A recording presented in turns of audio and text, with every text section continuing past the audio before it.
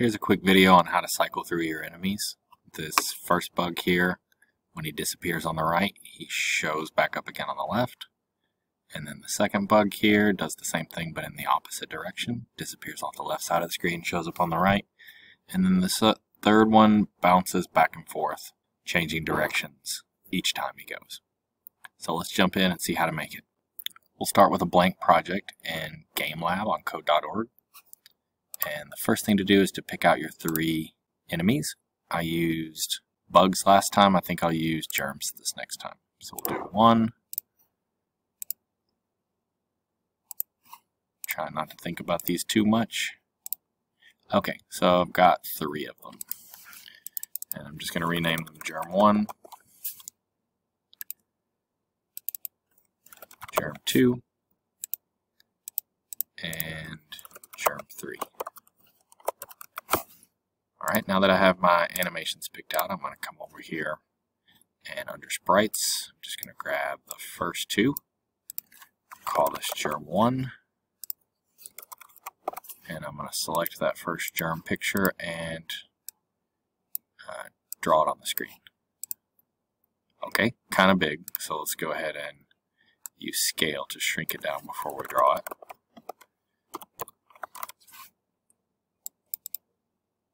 Alright, that's a good size. Now I'm going to grab, actually let me go ahead and do this 2 more times for Germ 2 and Germ 3, and I'm just going to take a shortcut and copy and paste these.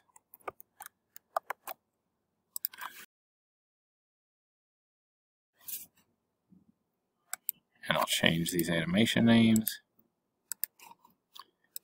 And now you can kind of tell from the edges that all 3 of them are right on top of each other. So I'm going to take these 200, 200, that's the X and Y position, and I'm going to change the second one. So I'll make the first germ at position 100, about right here. Leave the second one in the middle, and then take this third one and move him down to about 300. So now I can see all 3 of them at the same time. Next up is to make them move. To do that, we're going to need a draw loop. And we want draw sprites to be inside. And let's go ahead and grab a velocity X to make them move. Going to need 3 of those.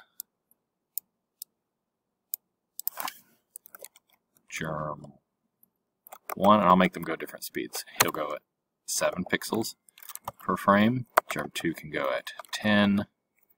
Germ 3 can go at 5. Those are just random numbers. Let's see what it looks like. Alright, I can tell I need a background inside the loop. And we're going. Okay, so let's take this first germ and loop him around first. We're going to say if he gets to the right side of the screen, then move him back to the left. So we'll grab an if here. Maybe I'll connect them to the velocities like this. Okay, if germ 1's x is greater than, say, 450, because this edge is 400, then we're going to reset his x to the left side of the screen. The left side of the screen is 0, so I'm going to make this at -50 so that he doesn't jump in on us. So he's looping smoothly. Okay, I'm going to copy that and do it for the other 2 really quickly here.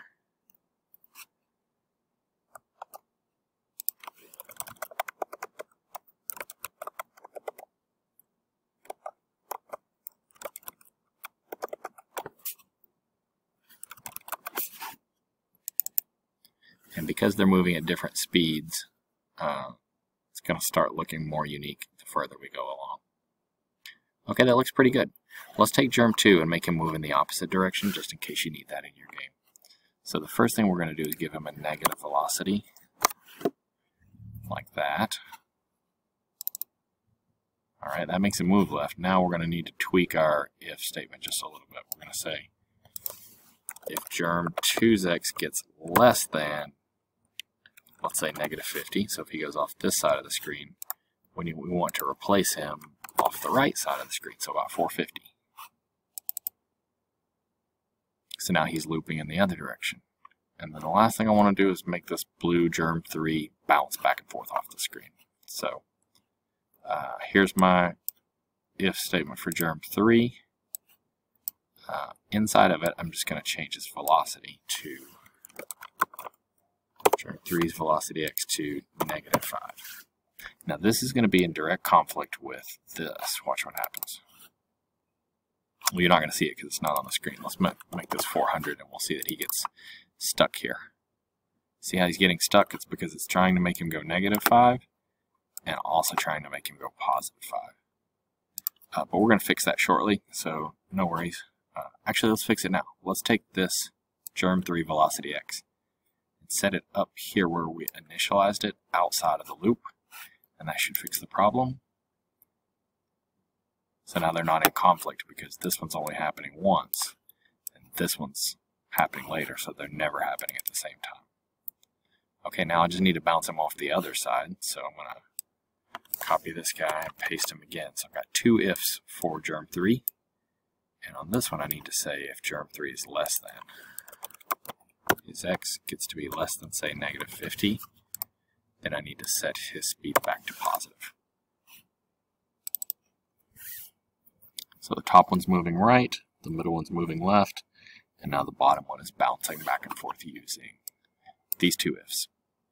All right,